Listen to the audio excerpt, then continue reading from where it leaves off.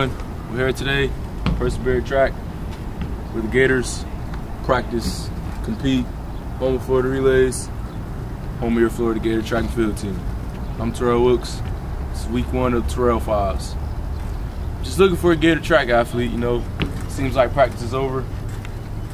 It's Tony McQuay. Tony.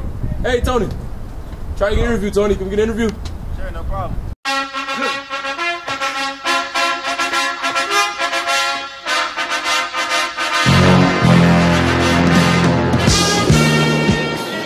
We're here, 400-meter runner, Tony McQuay.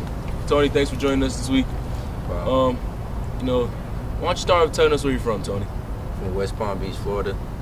I graduated from Suncoast High School in 2009. So, Tony, what do you think the biggest difference, being, you know, you're a sophomore now, what's the biggest difference between now and last year? I'm much stronger than I am from my freshman year coming in. I have a pretty strong background now, being a sophomore. I pretty much know how to handle my races and how to train properly now. Good answer. As the team prepares for conference, I'm aware that you were, you know, a little bumped up and bruised up. You're not anymore now. You know, what do you know? How do you feel? What's going through Tony McQuay's head as he heads into his second indoor conference championship? I just want to go in and be focused. I want to be relaxed. I want to have like a pretty strong background going into my race. I want to have a pretty strong mindset, know what I'm going to do, how I'm going to come out, and basically just do the right things to prepare myself for the race. Like wake up in the morning, eat a proper meal, have a good lunch, and go out there and compete hard. Okay. Not many people can say they had as a successful freshman campaign as you did. How do you balance, you know, your success on the track with your regular life, you know, off the track? When I come to the track, it's basically business. When I'm off the track, I try not to think about it too much. Like I usually just live my life how I've been living it, and I usually don't add tracking to my life that much. Okay, Tony. Since you've been in Gainesville, I know you say you're from West Palm. What's been the best part about you being here, being a Florida Gator? The best part, I would say, is the atmosphere. I mean, I've never really been around an atmosphere that the fans like care a lot about the team, and you know the hype that we get a lot. I'd say that's probably the best part of me being here, is that I know I have a good, strong fan base support. Okay, and I'm going to touch on the word you just used. He says hype. Okay, Tony, the Gators right now are, you know, we're ranked #1 in the nation. You know, going into, you know, conference, the big storylines this year have been, you know, you have Jeff Demps on your team. You have the jumpers, you know, Clay, Christian Taylor, and Omar Craddock. What do you think, and as well as yourself, what do you feel like is the hidden gem of the team? Like, what is something that people, a performance that just might blow people away? Who do you think may have one? I think our 800 group is pretty good this year, and I think we're going to surprise a lot of people when we come out there.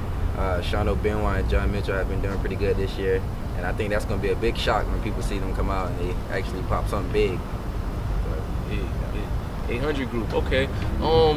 And you know, the hot race on the track at the end of all meets, sing the "Oh Whoa Whoa Whoa" song. What the 4x400 meter relay? What do you have any predictions? You know, the Gators haven't ran in a few weeks, haven't ran a full team, you know, 100% healthy in a few weeks, and you guys been gearing up for this. Do you have any predictions as to, you know, what's going to happen in this 4x4? I don't really have a prediction right now, but I know it's going to be a good race. It's going to be very competitive because we have a young team, and coming out this year, our team was not as really strong as it was last year because the people we have now didn't really get a good chance to run indoors, so it's kind of new to them adjusting to the indoor track. But I think it's going to finish off in a big win with us, I would say, because I am a Gator, you know. So I would have to say we might end up winning, but it's going to be a pretty tough win if we do. Tough win. Okay, yeah, that's a good answer. Tough win, 4x4. You have any, you know, self goals for yourself? And, you know, your 400, you ran 45.92, was it? 45.92 automatic qualifier. 20.88, I believe it was, in the 200. You know, any, you know, What do you want to do? What does Tony McQuay want to do to, you know?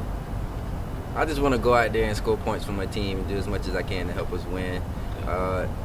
Like I say, it's still kind of early in the season. I mean, I'm still out there just having fun. I'm not really focused on just going out there just giving it all just to win. I really just want to do as much as I can to help. And if, you know, placing first, second, or third helps, then that's good for me. As long as I make my team happy, I'm happy. You know, you have any questions you wanna ask me or anything? You know, anything you wanna know? You know, I am famous. You know, I just, you know, anything you wanna know? How do you feel about us going into the conference meet? Well, you know, Terrell Wilks again. How you doing?